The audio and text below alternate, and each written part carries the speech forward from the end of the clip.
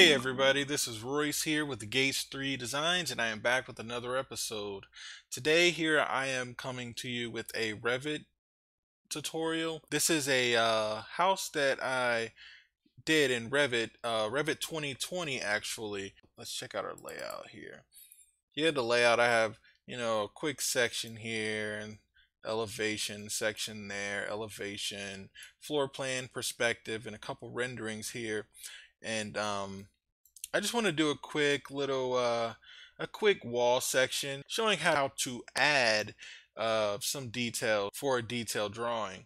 If you are interested in downloading this file, you can visit gates3designs.net, and there I have several other files. Mainly I have a lot of SketchUp files. I've done a lot of SketchUp videos and a lot of renderings, and I'm starting to get more into the Revit drawings and Revit tutorials. But if you're interested in downloading this file here, and if you want to import it into SketchUp and do a rendering, or if this is just something you're interested in, feel free to visit gates3designs.net and download this file.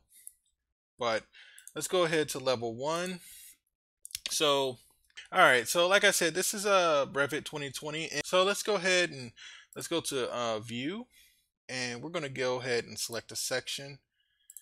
We're not going to save right now. And let's just cut a section right here. I just want to do a wall section here. I just want to add some details. So,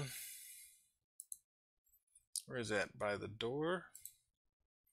Yeah, I don't mind that it's by the door. Alright, so I'm just going to go ahead and make this 3/16. Alright, let's kind of open this up a little bit. And so looking here, it's really plain, right? So one thing I did to help me when I get to this point was when I was drawing my walls, I made sure I went into edit type and I detailed my 2x6 wall. So I put my cladding and my chipboard inside. So that'll help out a lot when I get to the section.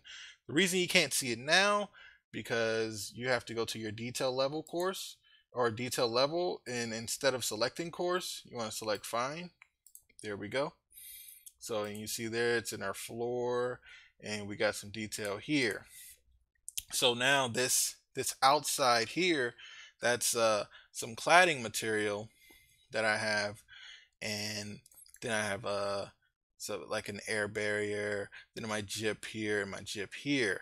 So typically looking in a section, what you'll see is you'll see a block here to support the roof and to connect everything actually. So what we'll do is you can do it this way. You could go into annotate, and then you can go into components and your detail components, and we look at what's in there. It's not much, but you can go into edit type,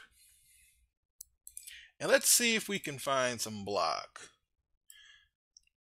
There's so much, and if you're new to Revit, this could be very overwhelming. I totally understand that. It could be very overwhelming. But once you do it so many times, like anything else, you'll get used to it. But let's go into detail items. And let's see. So we have some general things here. Your brake line. You're going to use that a lot. Concrete, masonry, metals. But let's see here. Let's go into wood and plastic. And let's go into wood framing. And you have cut lumber here. This will be a good one to use because it gives you that cut section that you want. You have other views here. Got a rough cut there. So either one should be fine. Yeah, either one of these sections. Let's go ahead and go with that one. And these are the different sizes it's going to give you once you load it into your project. So 2x3, just hit spacebar to flip it around like this because we're going to want it like up here like that, but we don't want a 2x3. So let's pick a bigger size. All right, so let's use the 4x6 there.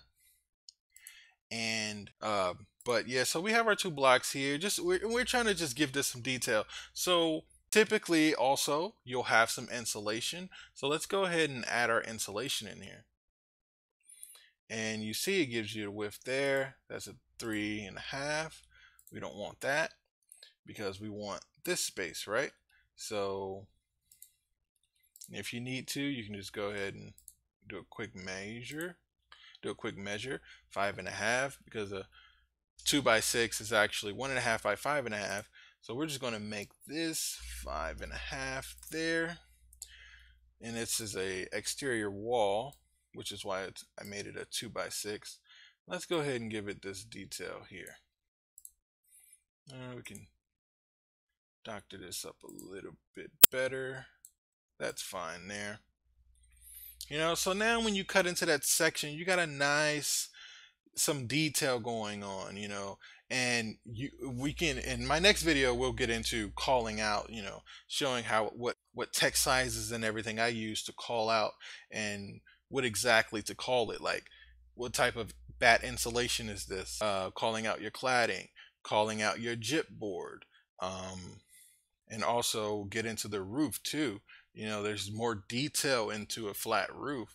How do you plan to allow water to escape? Cutting a section is a great way of telling how that works. So sections are great, but for starters, how to get details is just simply going to annotate, component, and detail component, and you're going to have to load in, going through edit type, load in some things and going through those folders to find those things. And like I said, it could be a little overwhelming in the beginning, but once you find things and you do it over and over again, it'll become easy. It'll be very simple. So like I said, if you're interested in downloading this Revit file, you can download this at gates3designs.net. Along with SketchUp files. If you use SketchUp, there's a bunch of SketchUp files there for renderings or anything like that. But yep, this will be at gates3designs.net, and you can download this the way it is, and it's yours. So thanks for watching. I hope you enjoyed the video. I hope you found it informative, and see you guys next time.